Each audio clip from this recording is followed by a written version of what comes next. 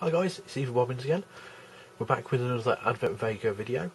This is a request video that I've had quite a few requests for. There's a lot of guys out there that are having problems doing the clockwork mod part of flashing the Advent Vega, which you need a PC to do. Now on the Windows it's dead easy. You plug it in, you install drivers and you're ready to go.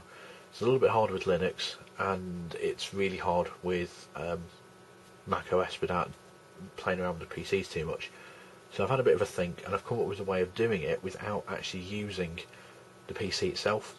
All we need the PC for, albeit Linux or Mac OS, all you need it for is to download your ROM, the recovery kicker from Modico, the free terminal emulator that I'll put a link to. This is the Jack Pilovich version, which is free on the market, the Visionary Plus from Modico, and Clockwork Mod, which is recovery.img and flash_image. Now I'll put links to everything you need in the doobly-doo, so you can grab it. All you've got to do is put it on the root of your SD card. Yeah, that's the hardest part, is putting it on the root of the SD card. The rest of it I'm going to go through, so you don't need to install drivers, anything like that. You'll just need to get this onto your SD card. So you can do this by putting the SD card straight to your PC, into your laptop, however you want to do it. That's all you've got to do. Okay? Now, every other bit I'm going to go through on video, so it makes it nice and simple for you. Now this is a stock image that I've just reflashed on the Vega of the system 1.0.9. It's completely stock. I've not done anything to it. All I've done is reverted it black with MV flash, so it's completely as if I've just bought it from the shop. Okay, so hitting the camera there. So what we need to do is set it up for UK English, skip through the ULA. Yep, we've read all that. Set the time. I'm not really bothered what the time says, I'm pretty sure it's an hour out anyway. Yep, it's not done summertime adjust. Right, now here's where some of the work starts. So you've got your Advent Vega as you need it. You've got all the bits on the memory card. So you've got the ROM, the kicker, the terminal, Visionary Plus, and 2 parts of Clockwork Mod. Now we just need to go off and install things. So you can see now I've got next to nothing on here. Just got the basic bits of kit. So go to iFile Manager, scroll right to the bottom. No, we're in the SD card folder here, so if it's not, just hit SD, and it'll take you to the SD card folder. Now you can see these here, these 6, these are the bits that you need to download. And there's links for everything of these in the links below. The only bit you can change is this one here, which is a ROM. This is basically whatever you want it to be. If you don't want it to be Vega 1.5.1, you can have it as Corvus 5, you can have it as a different system ROM, you can even have it as the Modico R8, whichever ROM you feel like. Okay, now what we have to do is install these. There's no particular order, so that's fine.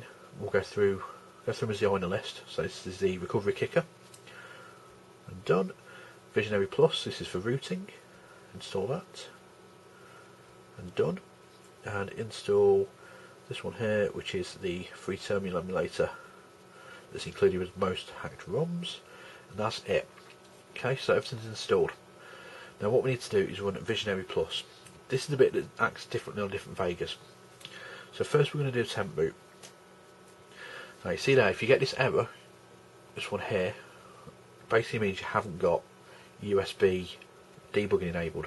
So to enable that, go back to the home screen, hit Menu, Settings, we go to Applications, Development, and turn the top tick box on here, USB debugging.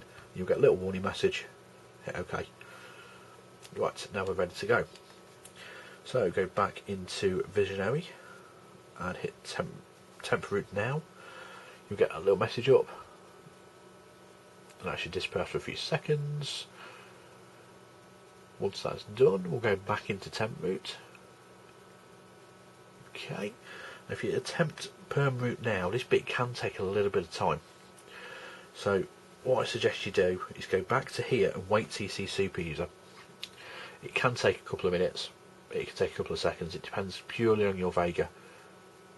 So I'm going to leave it for a second here and fast forward the video until we get superuser.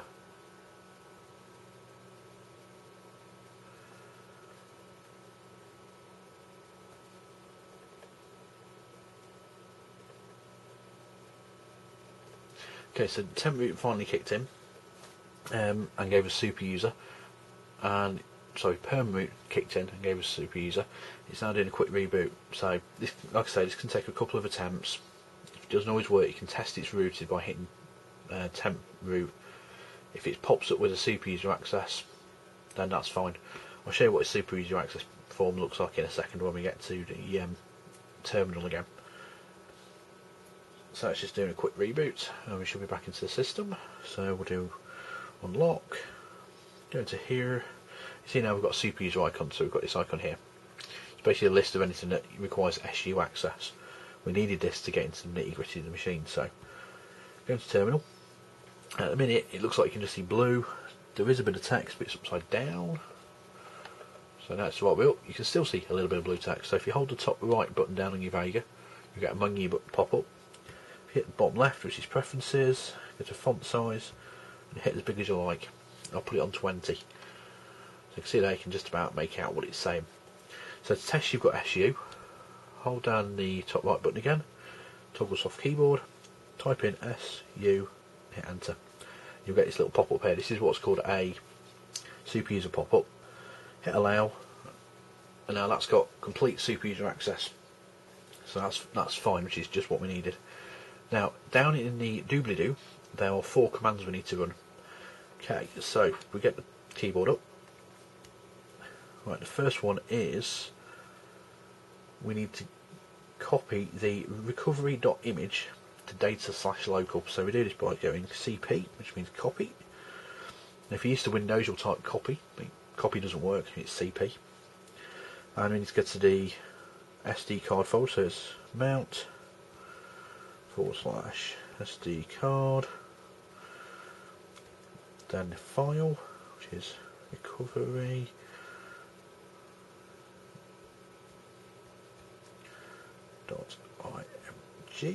Forgive me, I'm typing around a tripod. And we need to go to data /local / always end in a / on the 2, and hit OK. It'll take a second and it'll pop back to the prompt.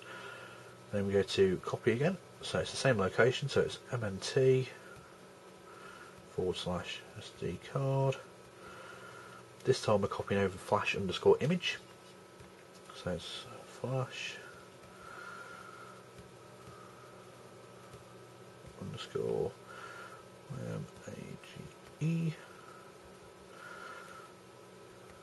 Double A there. And we're going to put that in the same folder, so it's /data /local /enter. That'll take a few seconds as well. So that's it copied over. Now we have to change the mode on the /image so we can actually run it as a file. So we need to go to change mode, which is chmod, or as I've spelled it, MOB. And then the file we need to change, which is /data /local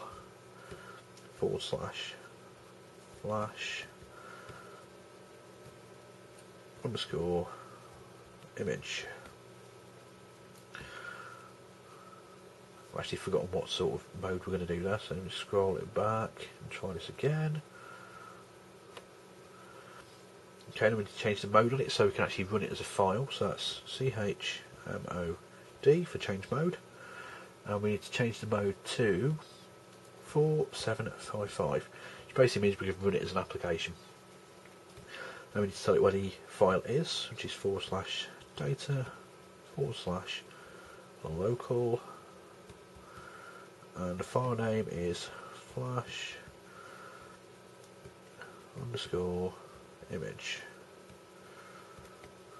Hit enter, and that jumps straight away. It takes literally half a second to do that. Now we need to do the flashing of the recovery image, which is the part that puts clockwork mod on here. So that's going to be /data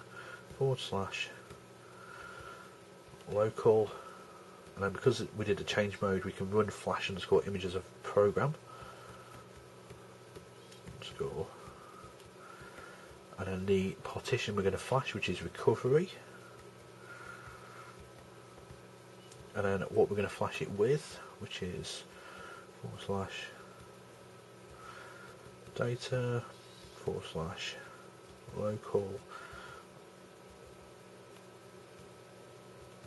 and then the name of the file, once I learn how to spell local, which is recovery.img.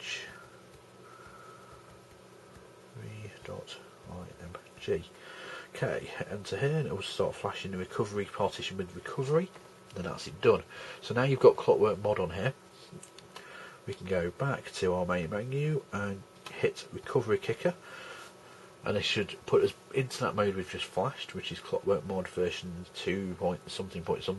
There is a slightly newer version on here, but this is the one that I know 100% works. If you flash Corvus 5, you get a new version of this, so don't worry about it. It should take a few seconds to get in there. You can see there now we've got Clockwork Mod. So what we're going to do is go down to, as if we're going to flash it, so we need to do a wipe cache partition, hit power, scroll to yes, then hit factory, hit yes,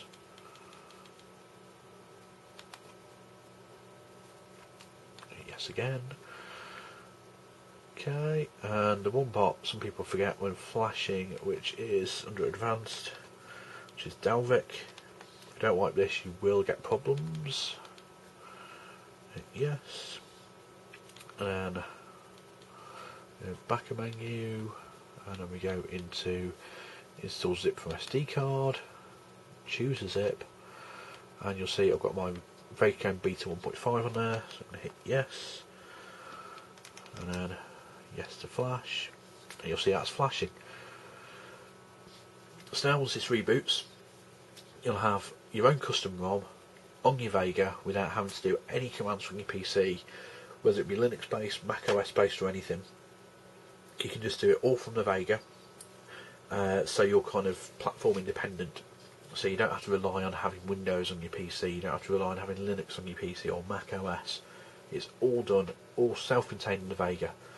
Once you've got that Clockwork Mod on there, you can put any ROM you like on there just by putting it on that SD card and going to that last little bit of the process, the wiping the cache, wiping the factory, and then wiping the Dalvik, then hitting your ROM for install. Okay, so hopefully that video's helped you out, guys. If you've got any more comments about it, leave them in the box below.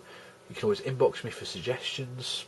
I've had really good responses off these videos. I'm really thankful to you guys for the subscriptions I'm getting, for all the comments I'm getting. You know, thank you guys for checking out the channel and supporting me. If you've got any more suggestions, leave them in the box, inbox me. I'll see what I can sort out, and I'll see you guys next time.